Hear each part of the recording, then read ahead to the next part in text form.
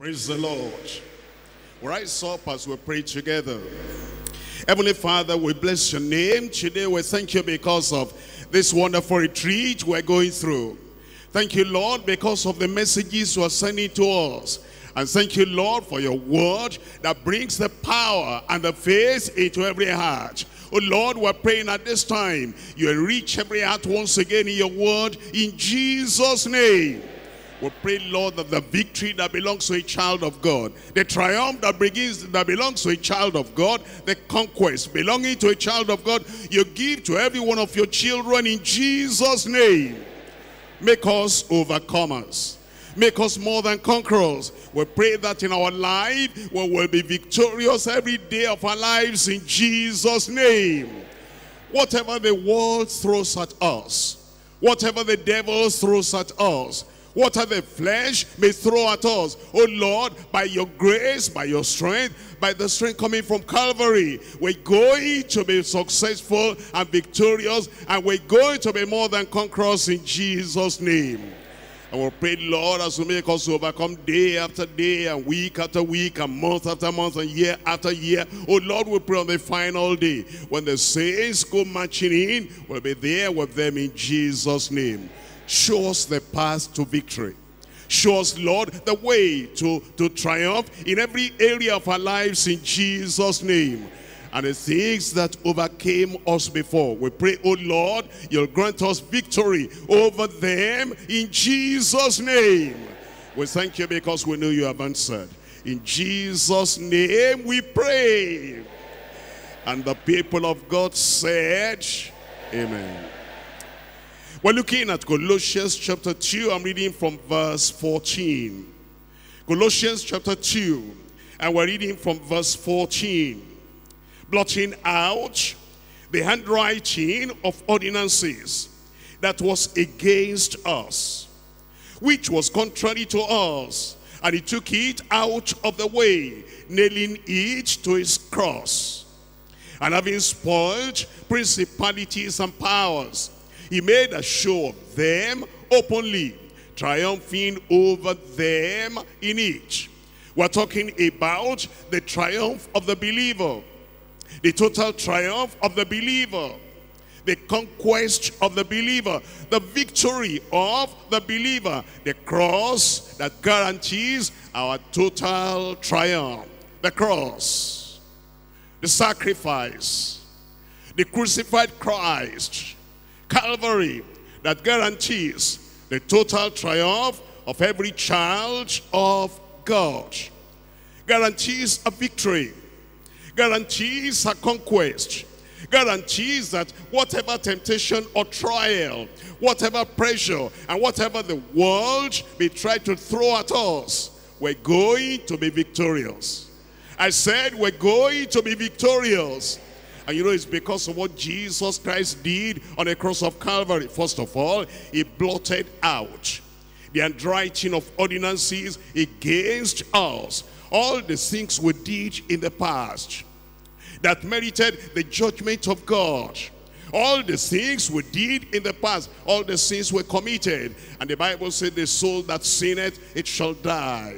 And because of that penalty laid upon us, we carried a heavy load. And Jesus said, I'll take that for you.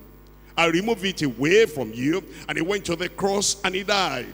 And that death at Calvary, that substitutionary death, then made God to blot out the handwriting of ordinances against us. All those things were contrary to us. And he took them out of the way. And then the powers that led us to do evil, the principalities and the powers, he spoiled them. He destroyed them. He devastated them. And then it says, he made a show of them openly, triumphing over them on the cross. 2 Corinthians chapter 2.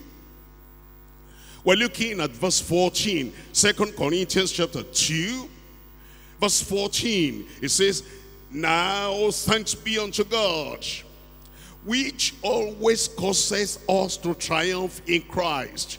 You come into Christ by faith. You turn away from sin. You turn to Christ the Savior.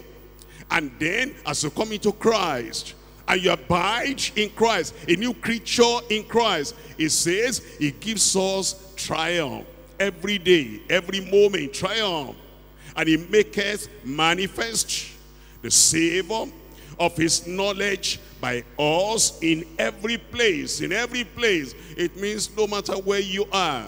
Some people say we're living in the village and it's so difficult to live the victorious life. Every place. Other people say it's a city life that makes it difficult to live a triumphant life. It says in every place. Other people say, I was a good Christian, I was victorious before I went to college. And since I got to college, university, the challenges there, there's so much. I cannot live the victorious life. It says in every place. Some children said when I was in the children's church, the teachers can testify, I was victorious and triumphant. But since I went to secondary school, it's very difficult for me to live the righteous life, the holy life, the victorious life. It says in every place. I have some young men there telling me that, you know, before they got married, they lived victorious life. They were victorious over sin. They were victorious over the flesh and over the world. And those young men are telling me that since they got married, they say, Pastor, I don't know about my marriage. It's very difficult to live a victorious life. It says in every place.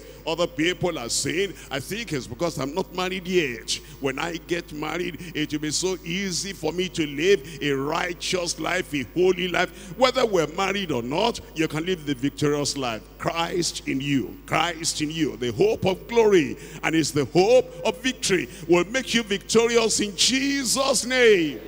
Some people say, I'm living with my parents yet. I'm living with another brother, another sister. And this brother I'm living with, this sister I'm living with, is such a thorn in my flesh. I wish I could live alone. When I'm living alone, I know I'll be victorious. Other people say, when I was living with another person, we'll have quiet time together, devotion together, prayer together, fellowship together.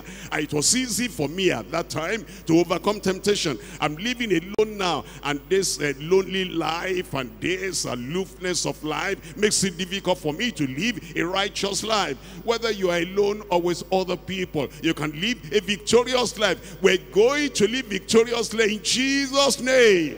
You know, some people, I'm just dreaming when they'll make me a worker. I think when you're a worker, it becomes easy to live a victorious life. But you know, I'm not a worker yet, just a member of the church. And because I'm just a member, I don't know those secret things those workers know. Maybe that's why I'm not living the victorious life. Whether you are just a member or a minister, a worker, a leader, whatever you are, if you're in Christ, if you're born again, if you're a child of God, He cancelled all those writings of ordinances against us. And He says, we'll live victoriously, and we're going to be victorious in Jesus' name. I think I'm hearing somebody saying over there, you know, before we had all these little children and family, it was easy to live a victorious life. But you know, children came to the family and stand up there, sit down there, don't go there, go there. In fact, they get on your nerves so much. Pastor, how is a person that's a parent, having all these teenagers growing up, how can we live a victorious life in every place, every situation, every condition of life, when Christ is living on the inside of you? The grace of God, the strength of God, the power of the Lord in your life will make you to live victoriously in Jesus' name.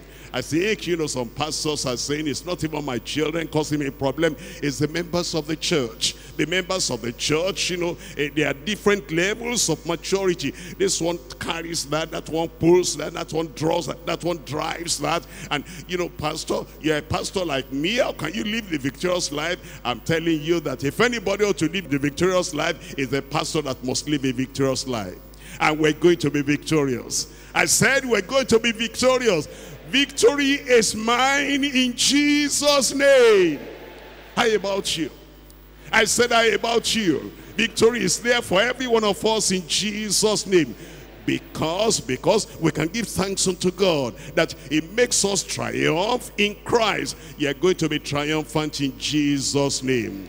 And we're looking at the cross that guarantees total triumph. The cross that guarantees complete conquest. It's a cross that guarantees total obedience and total victory in our lives, and we're going to be victorious in Jesus' name. There are three things we're going to consider. Number one, the crisis of trials and temptations. The crisis of trials and temptations. Show me any righteous man. He has crisis of temptation in his life. He doesn't fall to the temptation, but the crisis is there. The challenges are there. The difficulties are there. The conflicts are there. The crisis of trials and temptation. Number two, the condemnation of transgressors and tempters. The condemnation of transgressors and tempters. On the one hand, there are people who tempt you, and there is condemnation for them. Every tempter, every temptress has condemnation on him, on her. But then the people that transgress, that yield to that temptation, and they do not have the power and the strength that comes through our association with Christ, through our kind of grace we have from the Lord, and they're not making use of the victory that the Lord has given them. There's the condemnation or the damnation and the punishment of the transgressors and the tempters. Number three, his cross. His cross for our trust and triumph. Praise the Lord. I come to tell you tonight, you'll be victorious. I said I came to tell you tonight, you'll be victorious in Jesus' name. Because of his cross, because of crucifixion, because of Calvary, because of the price he paid for you and for me. He tells us we can trust him. Because of that, we can be triumphant. I will be triumphant and victorious in Jesus' name. Say it for yourself. I will be triumphant. I will be victorious. Through the strength of the Lord, you will be in Jesus' name. Number one, give it back to me. Tell me out loud. Number one, the crisis of trials and temptations. You've heard about many people that live the Christian life, a righteous life, a holy life, a victorious life, a triumphant life. And I want to tell you, every one of them had trials. Every one of them had temptations.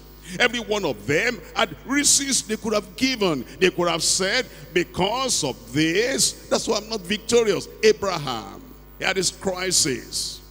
Joseph, he had his crisis. Jacob, he had his crisis. Moses, he had his crisis. Joshua, he had his crisis. Caleb, he had his own crisis. David, he had his own crisis. And we're talking about Samuel, he had his own crisis. You're talking about Isaiah, Jeremiah, Ezekiel, they had their own crisis. Job in the Old Testament had his own crisis. In the midst of the crisis of trials and temptations, many of them were victorious. I am going to be victorious. I said I'm going to be victorious. Check up your life. Check up your life. All this, I have this crisis, I have this struggle, I have this challenge, I have this. Compare yourself with any of those people we have mentioned. You come onto the New Testament. Paul had his crisis. Peter had his crisis. James and John had their crisis. And think about all the others we read about in the New Testament. They had their crisis, and yet in the midst of the crisis of trials and temptations, the Lord made them victorious. They were overcomers. I'm going to be an overcomer. Even the Lord Jesus Christ had a crisis of trial and temptation. Matthew chapter 4. In Matthew chapter 4, I'm reading from verse 1. And you will see that in the midst of it all, through it all, in that temptation, he had victory. And he has won that victory for you and for me. And we're going to have that same victory in the mighty name of Jesus. Matthew chapter 4 verse 1. Then was Jesus led up of the Spirit into the wilderness to be tempted of the devil. The devil is the tempter. He may use a Delilah, but the devil is the tempter. He may use an Achan, but the devil is a tempter. He may use Judas Iscariot, but the devil is the tempter. It says he was led by the Spirit of God into the wilderness to be tempted of the devil. And when he had fasted 40 days and 40 nights, he was afterward and hungered. And then it says, when the tempter came to him, said, if thou be the Son of God. Look at that language. If thou be the Son of God. Just at the end of chapter 3, the Almighty God spoke from heaven, this is my beloved Son, in whom I am well pleased. He wanted him to doubt his sonship. He wanted him to doubt the word of the Father. When the tempter comes, that's what he does. They make insinuations and suggestions for you to doubt your salvation. For you to doubt, not to have assurance. If that be the Son of God, command these stones to be made bread. We never obey Satan. We never obey the tempter. We never obey the temptress. We never obey any of the servants of Satan. Oh, Jesus could make all those things bread. But if it came from the Father, he could make them bread. But because it's coming from the devil, whatever the devil tells you, don't obey. You will not obey the devil in Jesus' name. Always say no to the devil. He may say something that looks nice, that looks all right. Moses brought water out of the rock. Why don't you?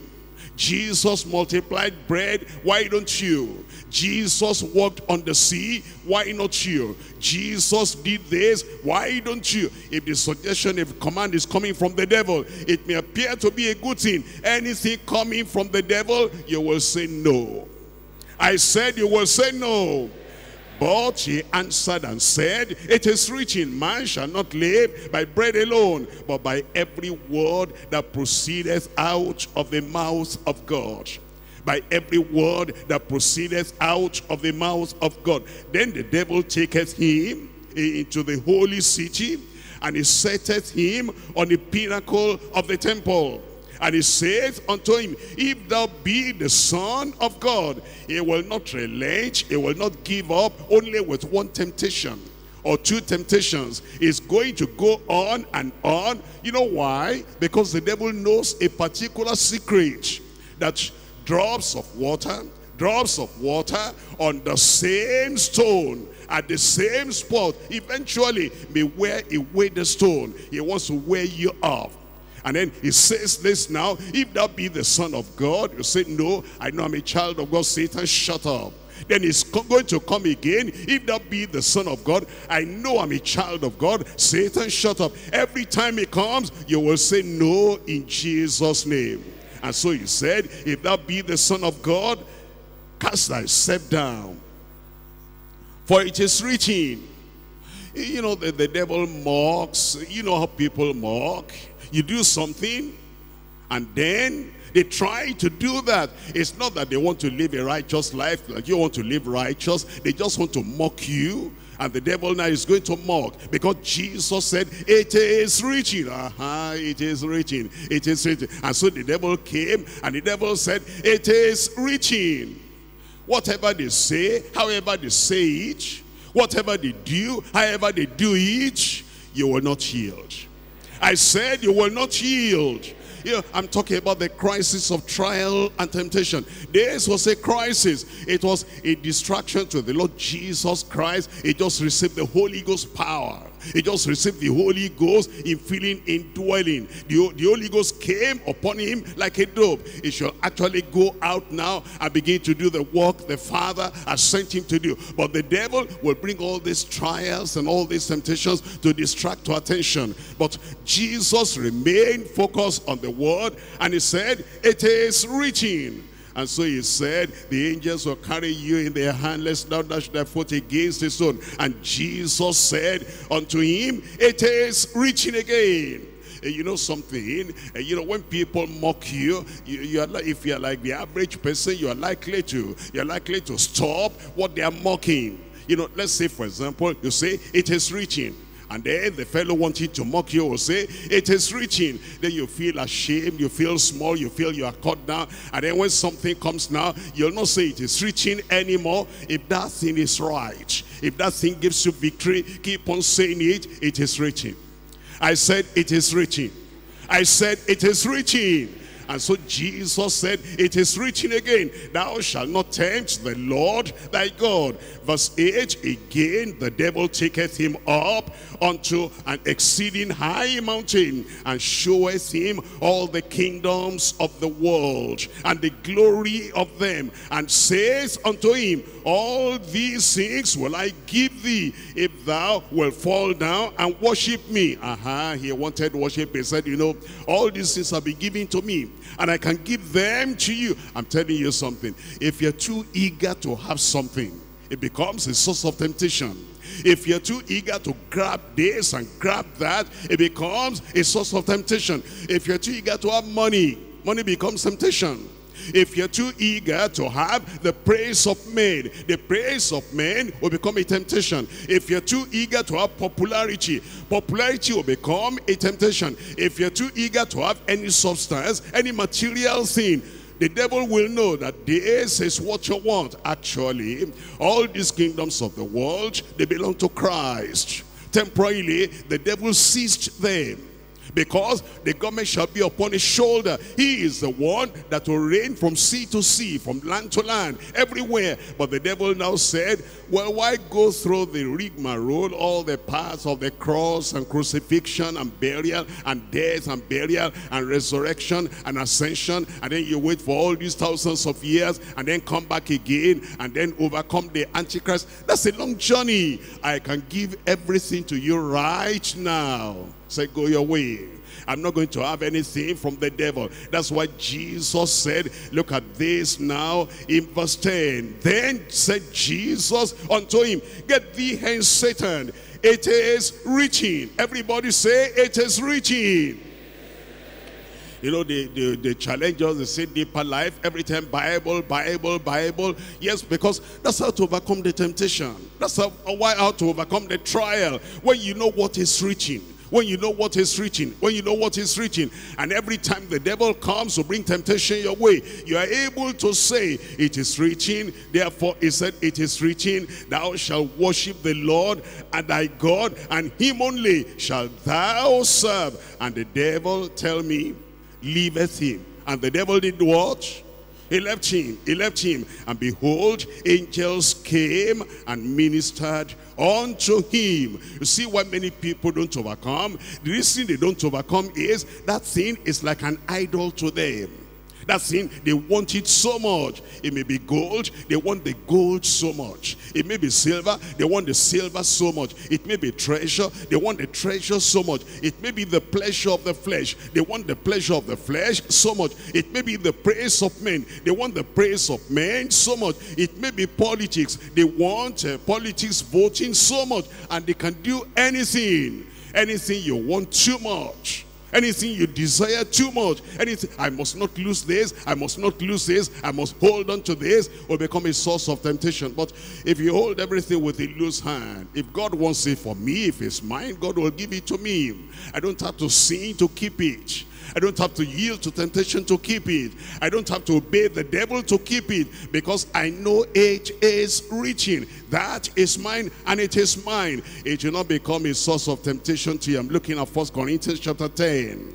1 Corinthians chapter 10, I'm reading from verse 13. 1 Corinthians chapter 10, we're reading from verse 13. Here it says in verse 13, 1 Corinthians chapter 10, verse 13, it says, there's no temptation taking you, but such as is common to man. But God is faithful. I said, God is faithful, who will not suffer you to be tempted above that ye are able. Some people say, my temptation was greater than my strength. That's not true, that's not true, that's not true. I couldn't overcome that temptation. It was too much. The pressure was too much. The pull was too much. The drawing force was too much. It drove me into it. It is not true, because it says, it will not permit you to be tempted more than ye are able. But ye will with the temptation also make a way to escape, that ye may be able to bear it. But look at this in verse 14. Wherefore, my dearly beloved, flee from idolatry. Flee from idolatry. Don't let anything be an idol in your heart. If anything is an idol in your heart, money, success, certificate, do or die business. If I don't get it, I die. Wife, husband, children. If I don't get it, I don't know where I will go. Position, power, office. If I don't get it, what will become of me? Anything that's an idol in your heart will become a source of temptation. The devil will know that you hold that thing so dear, more than eternal life. That's why it says, wherefore, my dearly beloved, flee from idolatry. Don't let any man, any woman, anything, any substance be an idol in your heart. You'll be victorious in Jesus' name. In Luke chapter 8, I'm reading from verse 13. Luke chapter 8. Luke chapter 8. And we're reading from verse 13. How we escape temptation. And then you see the people are not able to escape. It says in verse 13, they on the rock are they which, when they hear, they receive the word with joy. And these have no root, which for a while believe. For a while believe. At a time of temptation, they fall away. In time of temptation, they fall away. They receive the word of God. They became born again. They became children of God. They say, praise the Lord. I was in that place. I gave my life to Christ. Now on my way to heaven, all of a sudden, there is something they're still holding in their heart. And the devil is a kind of waving that thing in front of them. Won't you have this? Won't you? Yes, I want to have. Okay, if you want to have it, backslide. If you want to have it, then surrender. If you want to have it, then give up your faith. And because they want that thing so much, in the time of that temptation, they fall away. It will not happen to you. I said it will not happen to you. When you don't hold anything too dear, anything that the devil wants to take, let him take, because God will give you something better in Jesus' name. In 1 Timothy chapter 6, 1 Timothy chapter 6, I'm reading from verse 9. 1 Timothy chapter 6, we're looking at verse 9. It says, but they that will be rich, they that by force I must be rich. They that say, by force I must be a millionaire. By force I must have this and that. But they that will be rich fall into temptation and a snare, and into many foolish and hurtful laws, which drown men in destruction and perdition. When you yield to temptation, except God recovers you, except God restores you, if you die in that condition, that is damnation, destruction, and perdition. For the love of money is the root of all evil. The love of money is the root of what? Tell me. Sometimes it's in the church. The love of money is the root of all evil. Sometimes it's in the family. It's in the family. It says the love of money is the root of all evil. Sometimes it's in the place of work. Because, okay, if you don't do this, how are you going to have promotion? If you don't do this, how are you going to have increase in salary? If you don't compromise like this and do that, how are you going to have what you're asking for? Well, if it's not time yet in the sight of God, that's all right. Let them take what they have. You are not going to yield, because what is money? What shall it profit a man if he gain the whole world and he lose his own soul? Or what shall a man give in exchange for his soul? You will not sell your soul for money in Jesus' name. For the love of money is the root of all evil, which while some coveted after, they have erred from the faith, and it says they have pierced themselves with many swords. But thou, O man of God, flee these sins. You flee from them in Jesus' name. That was the destruction of a man called Achan. Money was too much for him. He wanted it by all means. The goodly Babylonish garment was too much for him. He wanted it by all means. And he yielded to temptation, and he lost his very life. I'm looking at Joshua chapter 7. Joshua chapter 7. You know what we love too much? What we desire too much? What we pursue too much? will become an irresistible source of temptation for us. You love that thing more than heaven. You love that thing more than salvation. You love that thing more than eternal life. You love that thing more than holiness. It will become a great source of temptation to you. For Achan, it was money.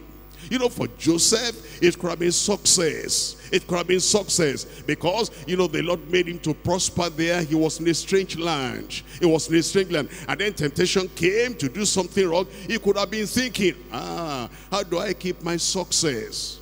If there's a woman reports me to the husband and tells anything negative about me, I'd lose my job.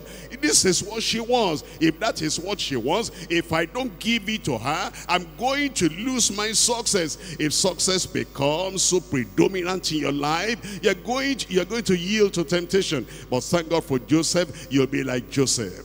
I said you'll be like Joseph. You know David, his own problem was pleasure, the pleasure of the flesh. And you saw that woman washing herself. That's why we have eyelids to close your eyes. Whenever you see something you shouldn't see. Solomon, that was the problem. Adding woman unto woman, woman unto woman. That was the problem. The pleasure of the flesh, they just exalted that above eternal life, above their pleasing God. Look at Saul. It was victory. His own kind of idol was victory. We are now going to the battlefield. Samuel has not come, and if Samuel does not come, I'd lose the victory. And victory is all in all. Victory in battle, that's all in all. You see, what to make an all in your life? It's going to make you yield to temptation.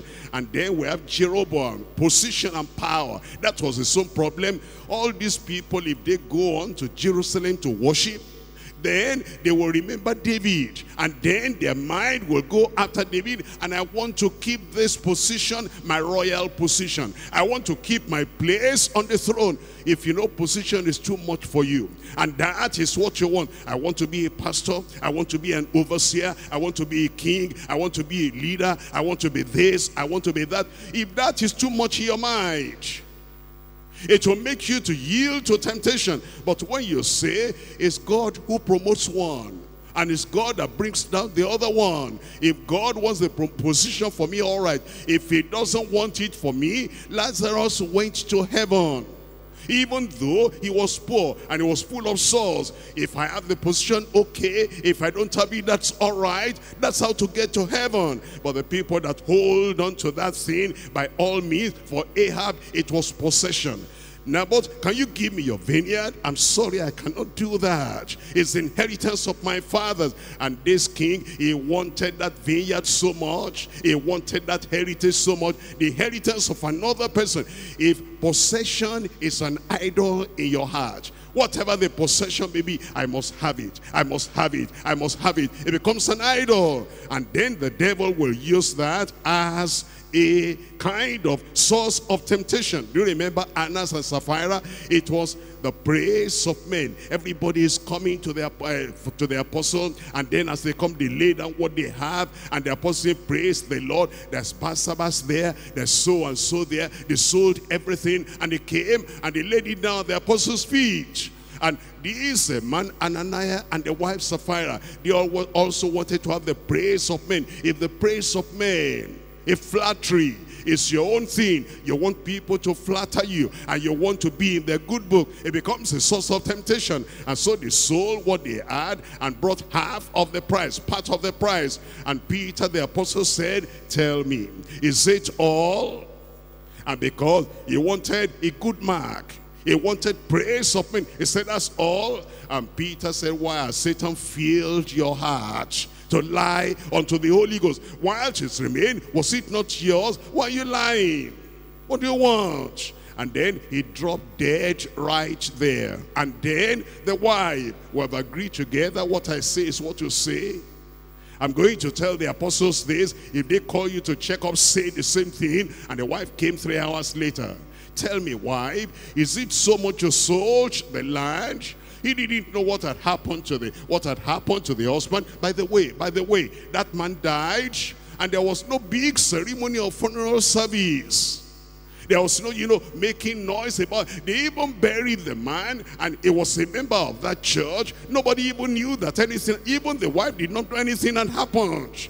Today, we want to make noise, let them hear over there and hear over there and hear over there. It's not necessary. Follow the Bible. And so eventually she came. Is this so much you sold the land?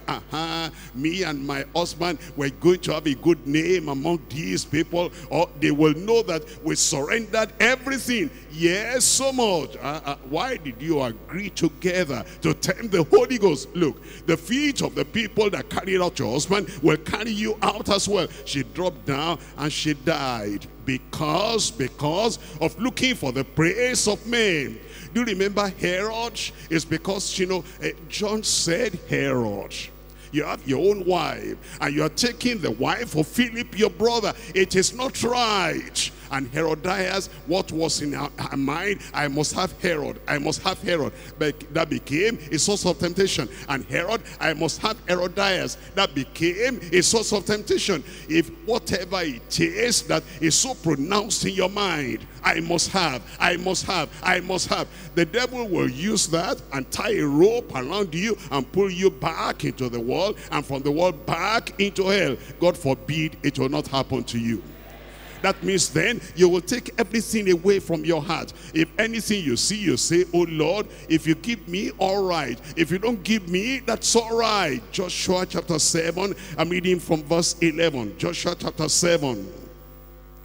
And I'm reading from verse 11. Israel has sinned, and they have also transgressed my covenant, which I commanded them. For they have even taken of their cursed sin, and they have also stolen, and dissembled also, and they have put it even among their own store. Therefore the children of Israel could not stand before their enemies, but turned their backs before their enemies, because they were accursed. Neither will I be with you anymore, except ye destroy their cursed sin from among you. You know the story. Look at verse 20.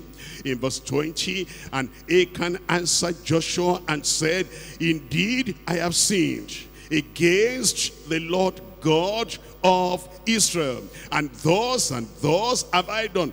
When I saw, that's the problem.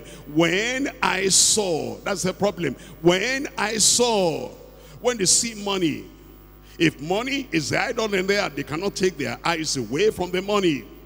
When they see a lady in the bus, on the street, any of these daughters of the other side, if that is the idol in their heart, they cannot take their eyes away from that. When they see a man coming from the other side, from the devil, from the world, if that's the idol in their heart, they cannot take their mind away from that. And when they see position, advertisement, advertised there, even if it will take them away from Bible study, take them away from church, take them away from worship, if that is the idol in their heart, they cannot take their mind away from that. When I saw, I pray God will control your eyes, and your eyes will not be a source of temptation to you, a source of destruction to you, in Jesus' name. Verse 21, when I saw among the spoils a goodly Babylonish garment, and 200 shekels of silver, and a wedge of gold of 50 shekels weight, then I coveted them. I coveted them and took them. Sin. There's nothing bad in sin. We cannot walk around, closing our eyes. You'll see a lot of things inside you. If it wants to enter your heart, if it wants to pull you away from the kingdom, you turn away your eyes away from that. But then the man kept on looking and kept on looking. I saw and I coveted. And then from the covetousness, that's the thought in their heart. If I could have that, if I could possess that, if I could take that, if I could own that, if this could be mine, I coveted and took them.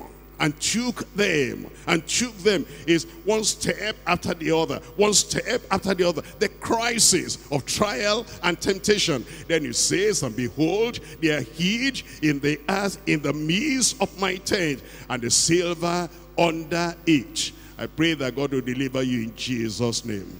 We're looking at 1 Kings chapter 11. 1 Kings chapter 11. You know, there are some men, they're not satisfied with only their wife. Only their wife. But they must have another one, have another one, have another one. Look at 1 Kings chapter 11. I'm reading from verse 4.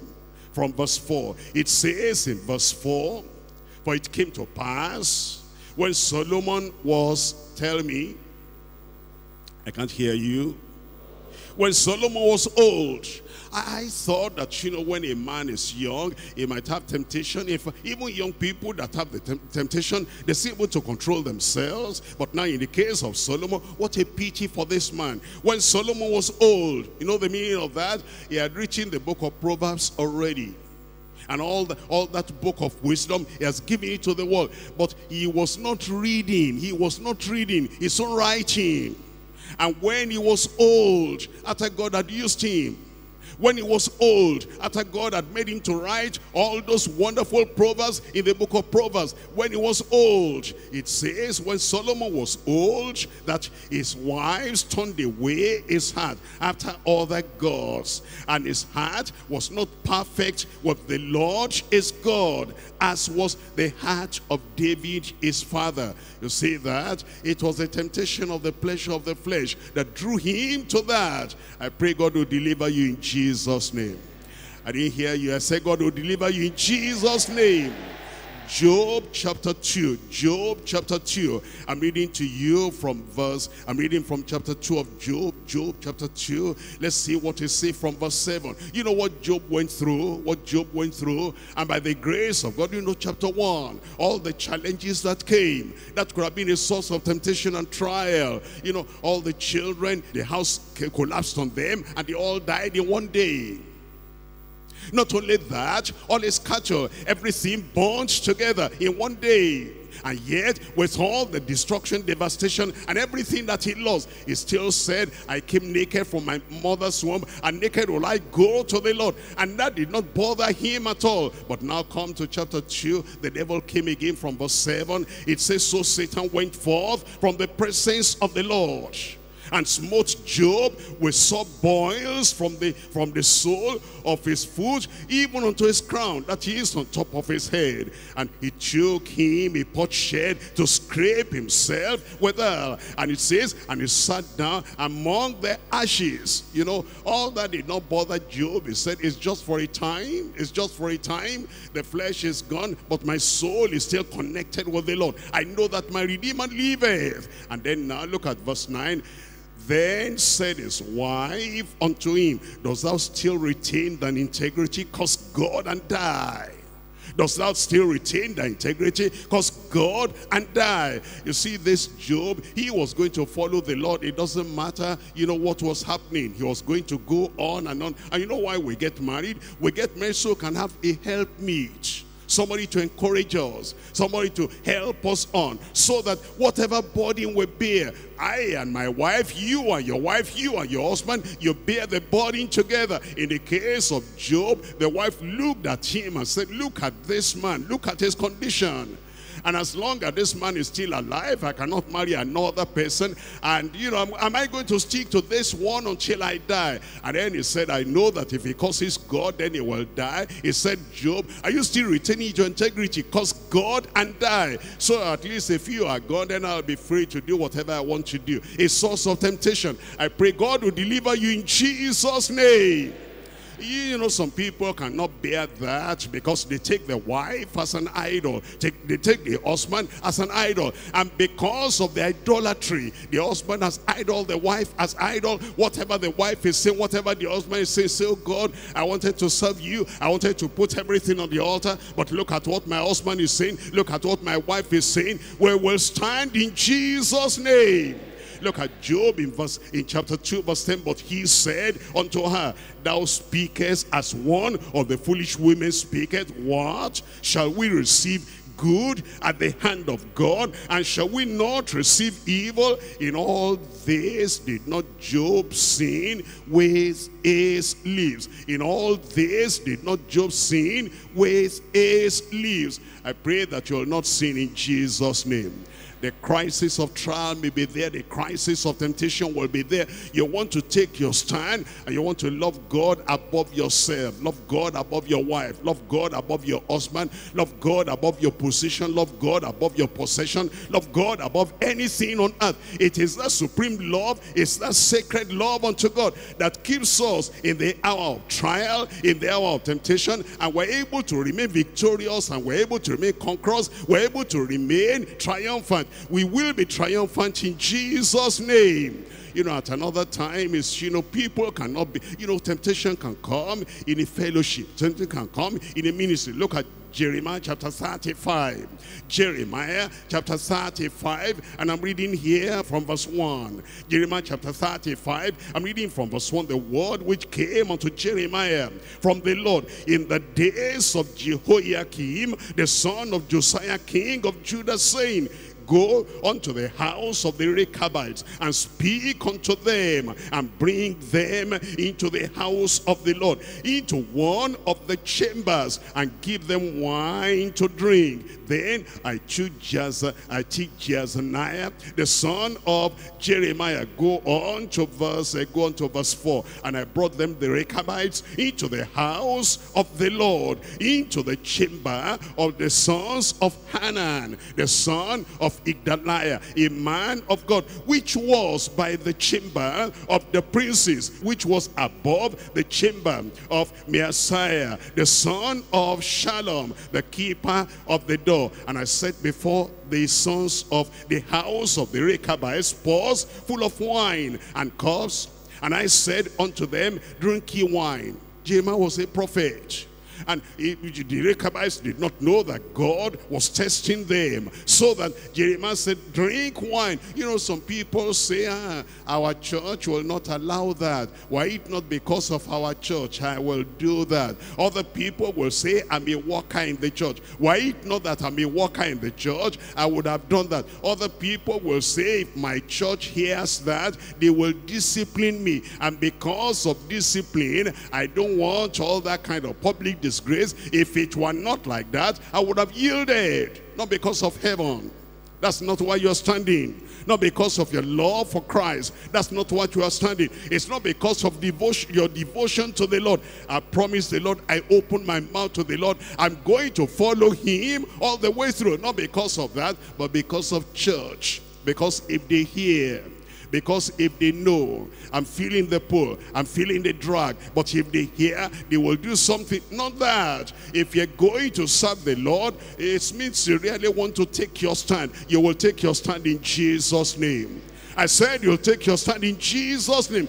Whatever the trial, whatever the temptation, whatever the source of that temptation may be, when you know that you're on your way to heaven and the devil is trying to get you away from heaven and say, I am not going to deviate, I'm not going to change, I'm not going to compromise, I'm going to take my stand. A Jeremiah may come, what does it matter? A king like Jehovah may invite you, what does it matter? The old prophet may call you to come back and do what you said you will not do. You said, I've opened my mouth to the Lord. What does it matter? Who is tempting you? These people said, look at what they said when he said, I drink ye wine in verse 6, but they said, we will drink no wine. We will drink no wine, for Jonadab, the son of Rechab, our father, commanded us, saying, ye shall drink no wine, neither ye nor your sons forever.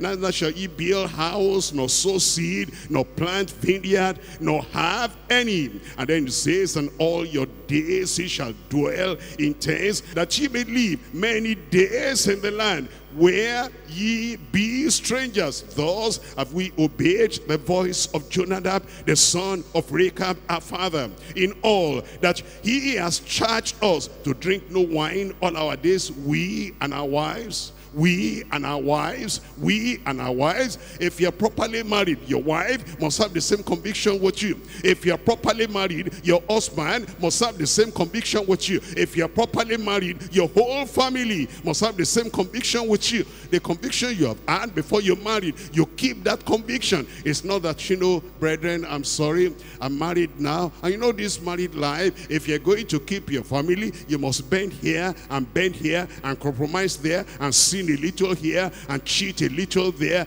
It will not happen to you. I said it will not happen to you. They said, even we and our wives and then our sons, all the days of our lives who have obeyed the Lord. And as you read the Bible, you see how God blessed them. And the Lord will bless us in Jesus' name. When you endure temptation, when you overcome temptation, and when you take your stand, because of that taking your stand, the Lord himself, he'll be with you forever in Jesus' name. We're looking at James chapter 1. James chapter 1, I'm reading from verse 2. My brethren, count it all joy when ye fall into diverse trials, diverse temptation, diverse challenges, knowing this, that the trying of your faith worketh patience. But let patience have a perfect work, that she may be perfect and entire, wanting nothing, lacking nothing. What if you yield to temptation? You just fall on your back. I'm helpless, I'm impotent, I'm powerless, I'm graceless, I cannot overcome this. Any little sin will pull you down. What if that happens? Point number 2 now, the condemnation of transgressors and tempters. The condemnation of tempters and transgressors. We're looking at James chapter 1 verse 13. James chapter 1 verse 13, it says, let no man say when he's tempted, I am tempted of God. For God cannot be tempted with evil, neither tempteth he any man. But every man is tempted when he is drawn away of his own lust and enticed. And then it says, and then when lust has conceived, it bringeth forth sin, and sin, when it is finished, bringeth forth what? Death. Bringeth forth death. That thing brings death eventually. We're looking at 1 Chronicles chapter 10. I'm reading from verse 13. 1 Chronicles chapter 10. We're looking at verse 13. 1 Chronicles chapter 10. And we're reading from verse 13. 1 Chronicles 10 verse 13. So Saul died for his transgression, the condemnation of the transgressors. And so Saul died for his transgression, which he committed against the Lord, even against the word of the Lord, which he kept not, and also for asking counsel of one that had a familiar spirit to inquire of it. You see, there are some people, any little sickness, and once they prayed and 1 or 2 days they're not healed yet, then they go to all these witch doctors, and they go to all these backyard prophetess and all that, robbing them and putting this and that, and then they sell themselves into the hands of the sorcerers and the soothsayers, just because of getting well. If health becomes an idol, if getting well becomes an idol, that you can just go I want to get healed, I want to get healed, I have sickness, that's why I'm running here and there. If you die in that condition, what story will you tell in eternity? I pray that you will not die in that condition in Jesus' name. Stay with the Lord. Stay with the Lord. There is healing with the Lord. If he has not healed you today, how about tomorrow? Look at that man in Acts of the Apostles chapter 3. They carried him to the gate of the temple. He was 40 years old already. All the time Jesus Christ was in Jerusalem, healing this and healing everybody everywhere. The man did not get healed, but he kept on, carry me there, carry me there, carry me there. One day, your own day will come. I said one day, your own day will come. You know, all the time of the great healing ministry of Jesus Christ, the man had not been healed yet. And then eventually now Peter and John, they got to that temple, and then they got to the gate, and the man was looking at them, and his own day had come. His own day had come. I pray that one day, your own day will come in Jesus' name. They said, look on us, silver and gold have I none, in the name of Jesus Christ of Nazareth, rise up and walk. And he rose up and he walked, because his day came. Don't go to the witch doctors. Don't sell your soul into the hands of the servants of the devil. Just because of healing, your day will come in Jesus' name.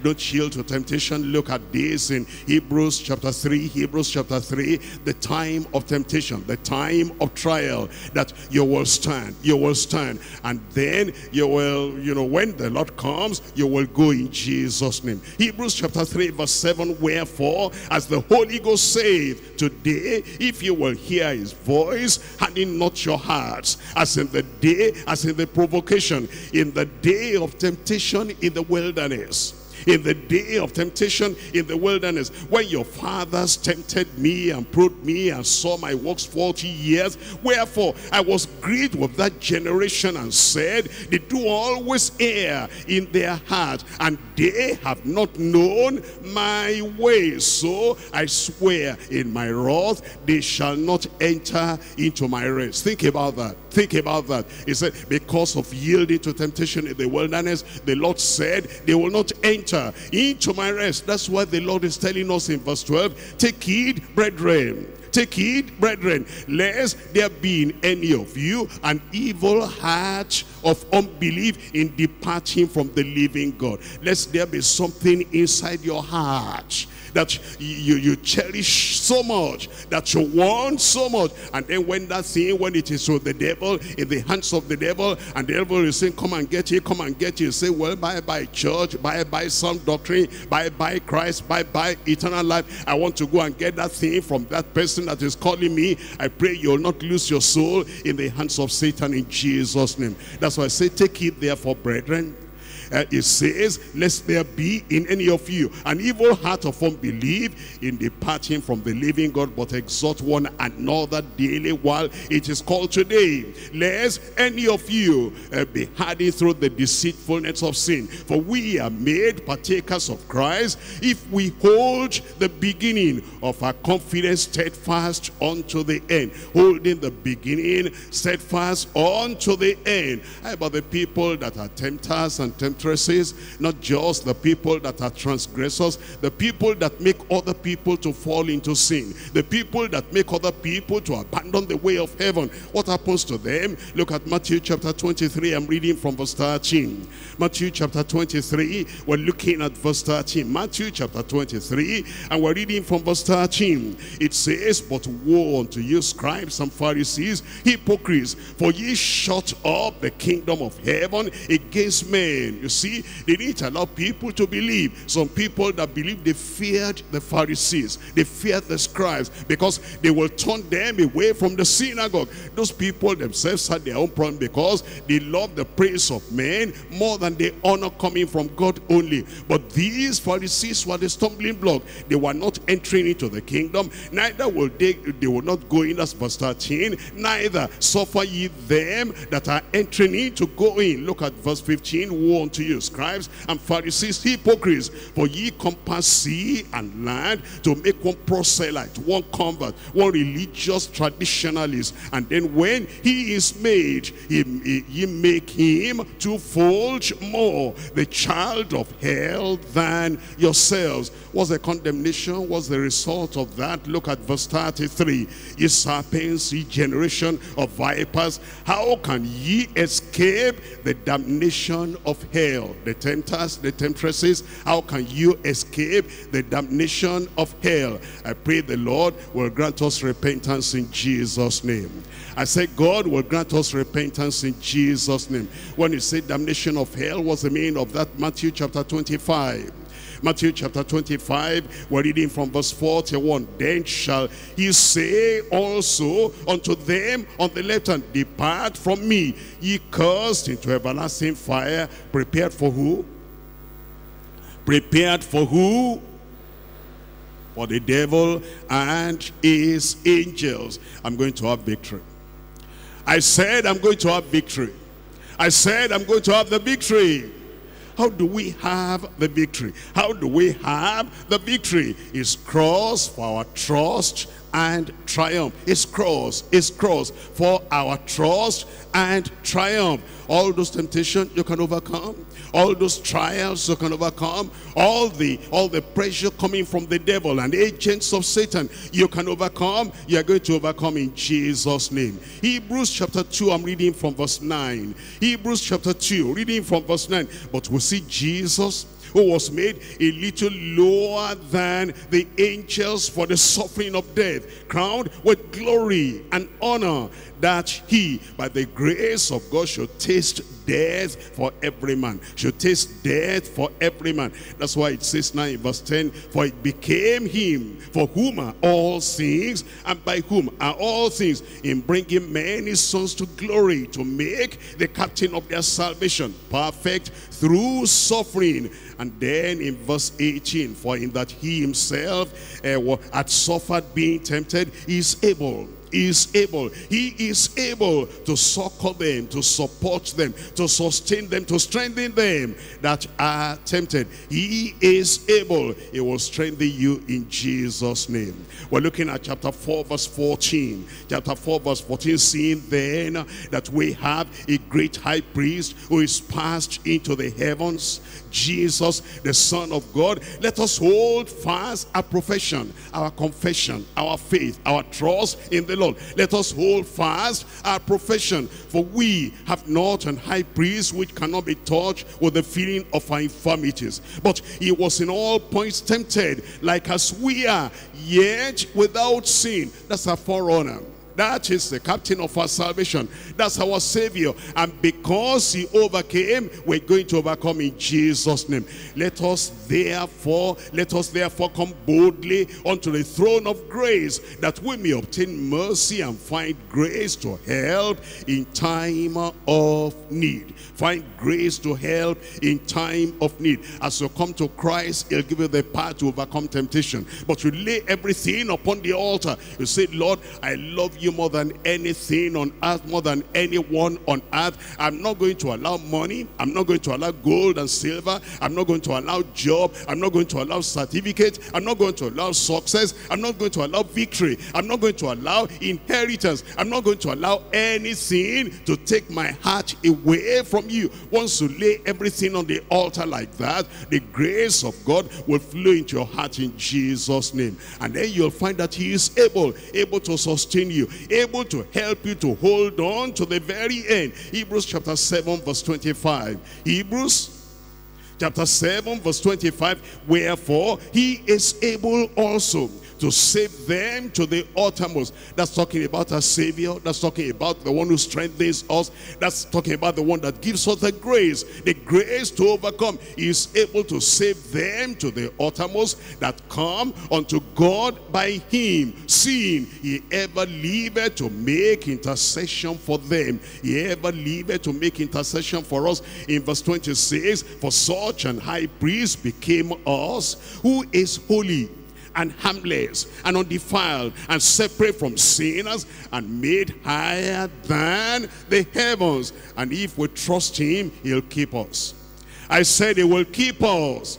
Look at chapter 12 of Hebrews. Hebrews chapter 12. We're reading here from verse 1. This is how to have the victory. When you surrender your life to the Lord Jesus Christ, and every object of temptation, you throw it away from your life. It says, wherefore seeing we also are compassed about with so great a cloud of witnesses, let us lay aside every weight. Let us lay aside every weight. Let us lay aside every weight and the sin which does so easily beset us, and let us run with patience the race that is set before us, looking unto Jesus, the author and the finisher of our faith, who for the joy that was set before him, he endured the cross, he despised the shame, and is set at the right hand of the throne of God. For consider him, consider Christ. Anytime you have temptation, consider him. Anytime you have trial, consider him. Anytime you have the pull of the world wanting to pull you back into the world, consider him. For consider him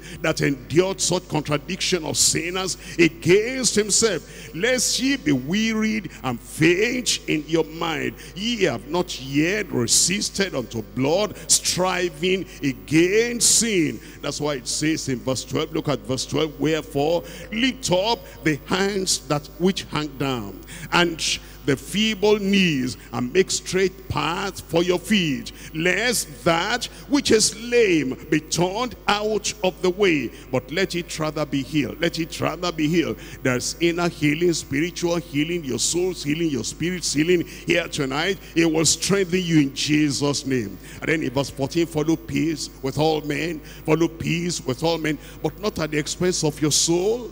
Follow peace with all men. You know, many people, they just read follow peace with all men. They don't understand.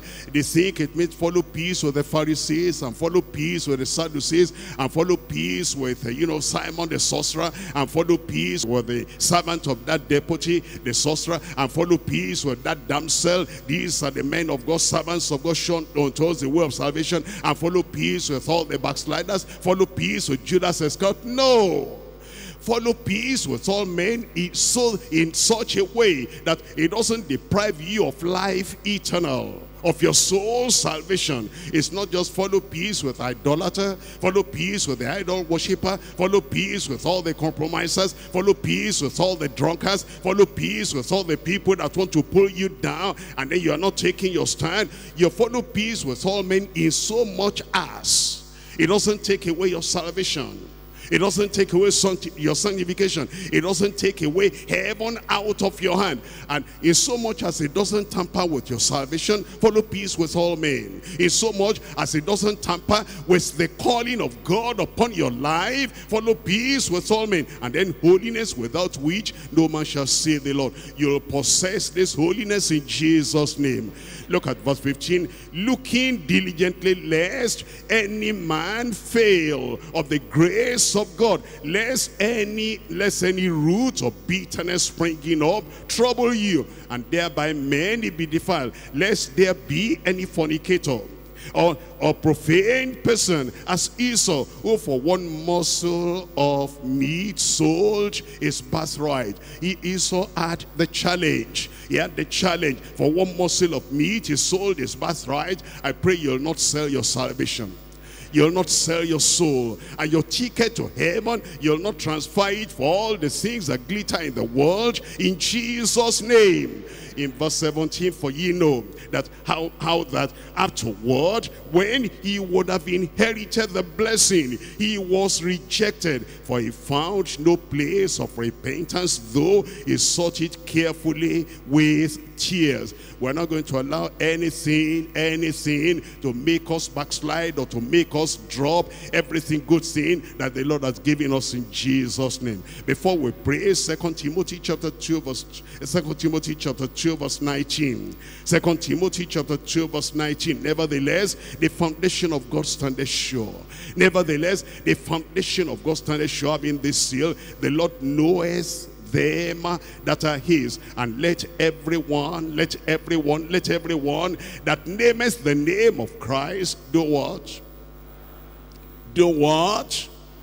Depart from iniquity. Sometimes you just get up and you gently walk away. Other times you have to flee, you have to run. Like Joseph had to run away from that situation of temptation. And I pray that when your own time comes, that temptation, the tempter is knocking at the door, and the temptress is knocking at the door, you will remember that the foundation of God standeth sure, having the seal. The Lord knoweth them that are his, and everyone that nameth the name of Christ will do what? Tell me out loud, will do what? Will depart from iniquity. Let's rise up and tell the Lord, grant me the grace. Grant me the grace. When Satan is knocking at the door, help me, Lord, to know when to flee. Help me, Lord, give me the grace when Satan is knocking at the door, when the temptress is knocking at the door, when the tempter is knocking at the door. Help me, Lord, that I will take my stand. I will flee. I will flee. I will flee from evil, because the Lord is about to come. It's the people that hold on to the end. Those are the people that are going to be saved. Temptations will come, trials will come, difficulties will come, challenges will come. But if you know that you're a real child of God, you love God above anything, anyone on earth, you lay everything upon the altar, then you're saying, oh Lord, have mercy on me. Oh Lord, have mercy on me. Grant me your grace. Grant me your grace, so that I will keep the victory. Open your mouth and pray. Open your mouth and pray. I want to keep the victory. I want to keep the victory. I want to keep the victory. You'll keep the victory in Jesus' name. Talk to the Lord, talk to the Lord. Temptations are there. What's Satan trying to use to pull you back into the world? What's the devil trying to use to pull you back into your old vomit? Is he using money, like you say for Achan? Success, pleasure, victory, position, power, possession, praise of men? What's he using? You tell the Lord, whatever it is and whoever it is, you'll stand. You'll stand. Make up your mind. The devil is not going to just open his eyes. Okay, you want to pass, you want to go to heaven, be on your way. The devil is not going to encourage you. He will use whatever he can use. He'll use whoever he can use. But you will say no. Every time you say no, because I know it is written. Yield not to temptation, for yielding is sin. Every victory will prepare you for the next victory. Make up your mind and take your stand. I will stand. I will stand. I will stand. Tell the Lord you will stand. Let the Lord help you. He has grace enough, mercy enough. His power can make you true. Make you stand true, stand faithful, stand upright. His help, his companionship will help you to stand. With every temptation, he'll make a way of escape, that you will be able to stand. You remember how Samson was pulled down? There was a Delilah employed by his enemies, employed by the Philistines, trick him, deceive him, know the secret of his power. She got Samson. Praise the Lord, they will not get you. Pray to the Lord, they will not get you.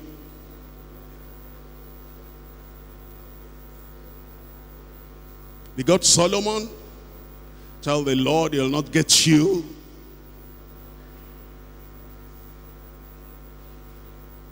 The money was too strong for Achan.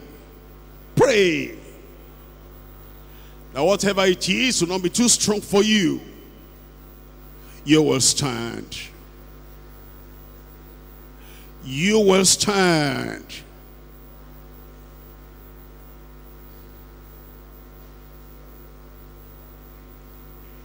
Surrender your heart all over again to the Lord Jesus Christ.